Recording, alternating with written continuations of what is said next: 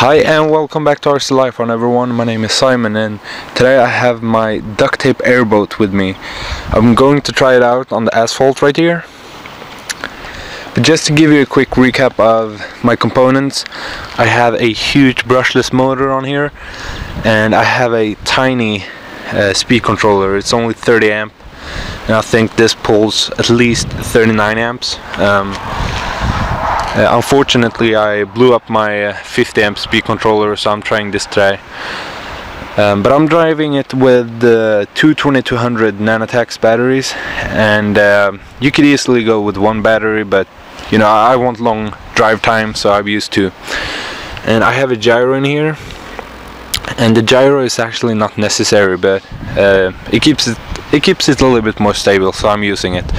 And I also have an orange receiver and a 17 gram Hobby King servo, and that keeps the rudder really locked in and it feels very good, so I can definitely recommend a bigger servo instead of the 9 gram servos.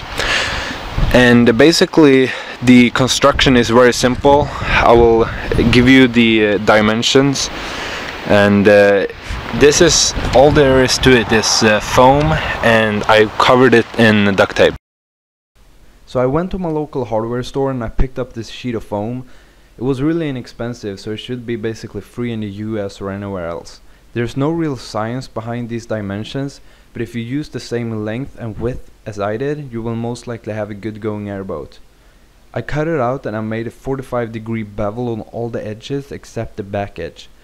Use some sandpaper to make the edges a little bit more soft, and make sure you use a sharp knife while doing this.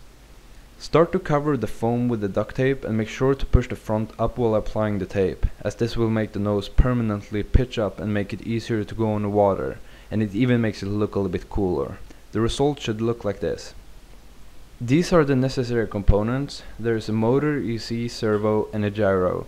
Even though the gyro isn't actually crucial, it will go just fine without it, but it makes it a bit easier to fight the wind and torque roll. I made a motor mount of some square wood, and make sure you glue this in good, as the motor mount will be the first thing to hit the ground if you flip the airboat. Add a rudder, mount a servo, install the receiver and plug in the AC. Then you are done. Let's see how fast it really is.